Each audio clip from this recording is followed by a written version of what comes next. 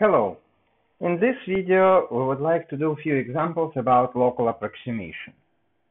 So first exercise that we're going to do asks us to find local linear approximation for the function sine of x at x sub 0 equal to 0.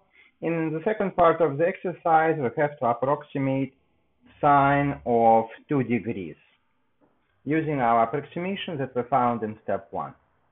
So let's start with step number 1. So we have to find approximation of function f of x, and that's approximately f of x sub 0 plus f prime at x sub 0 times x minus x sub 0 for x close to x sub 0. So that's the formula that we're going to use. Our x sub 0 is 1. Our f of x is sine, and we need to find a couple of things. F of x sub 0. So we need to find f of 0, which is sine of 0, which is equal to 0. Then we need to find derivative of the function and plug in x sub 0 into the derivative. So we have derivative of sine, which is cosine of x. So f prime evaluated x sub 0 is cosine at, and for x sub 0 we can actually put 0. So it's going to be cosine of 0, which is 1. So now we're ready to find the approximation. We say that f of x approximately f of 0, which is 0, plus 1 times x minus 0. So if we calculate everything, we're going to get 1 times x, which is x. So what does it mean for us? It means that f of x is approximately x if x is close to 0. Close to 0. So we accomplished step number 1. We're going to step number 2, where we have to approximate sine of 2 degrees. And we know that sine of 2 degrees is approximately equal to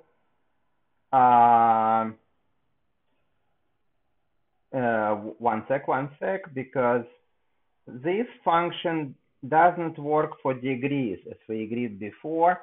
The only thing that we can plug in is radians. So we have to take 2 degrees and convert it into radians. To convert degrees into radians, we have to multiply by pi and divide by 180 degrees. So this way we're going to get pi over 90. All right? And the rule says if you have sine of x, it's approximately x for x close to 0. So let's try to see if this number is close to 0. So we have to take a calculator, and we have to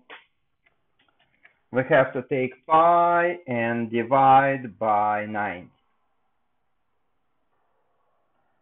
So we get a number which is equal to, and we plug it into our spread into our notebook. So we get number which is 300, which is pretty close to 0. Pretty close to 0. So if the number is close to 0, then sine of pi over 90 is approximately equal to the answer, which is this, right? Because sine of x is x if x is close to 0. The only thing left to do is to find sine of 2 degrees. So we have to take a calculator, and for this calculator, we need to switch the mode to the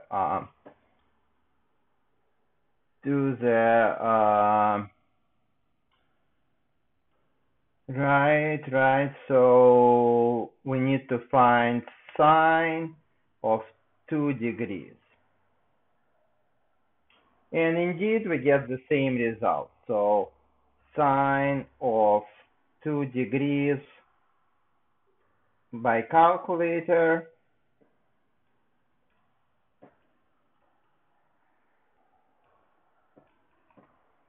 is this answer over here.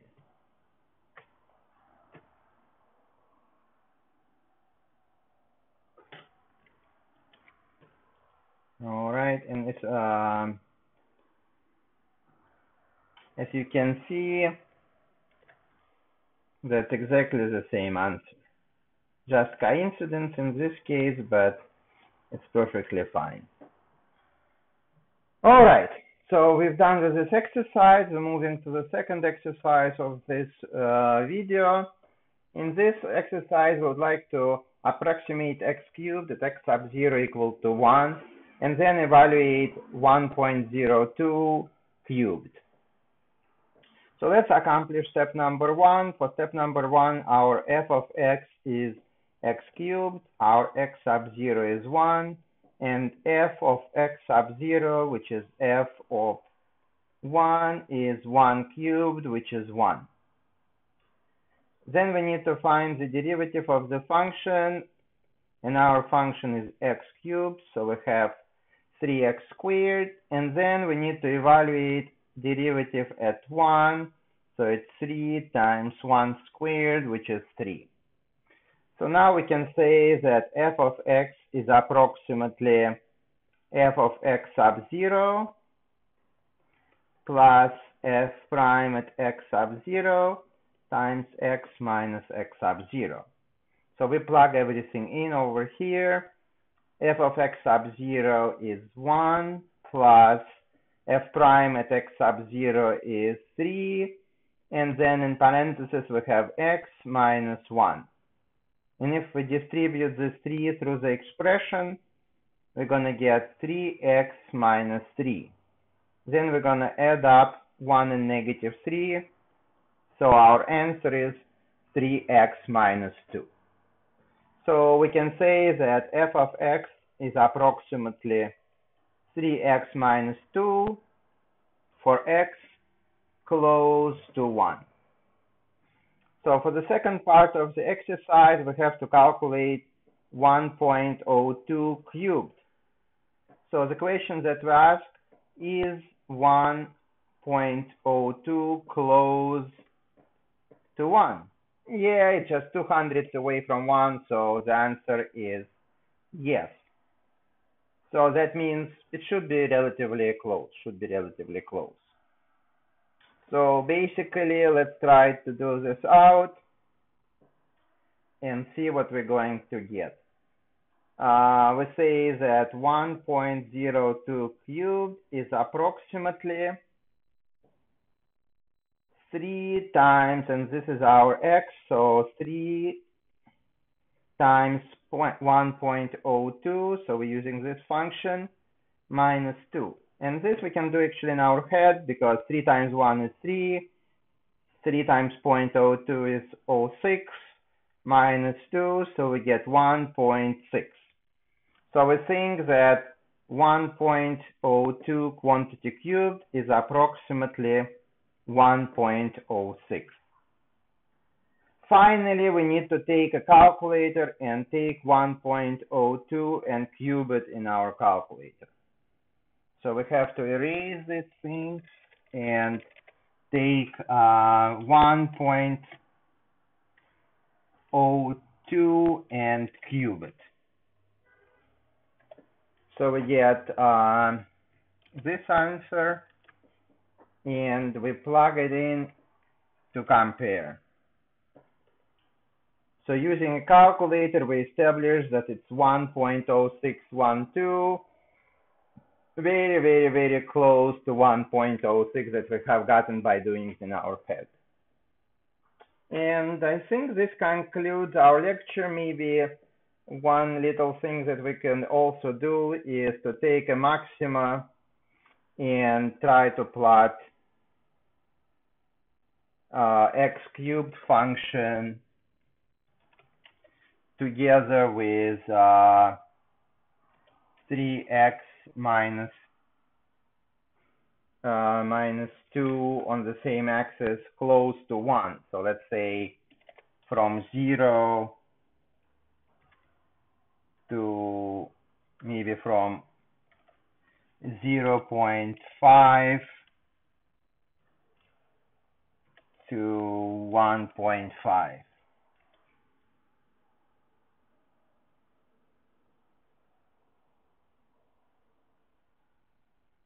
Oh, didn't type it correctly here, so it should say times.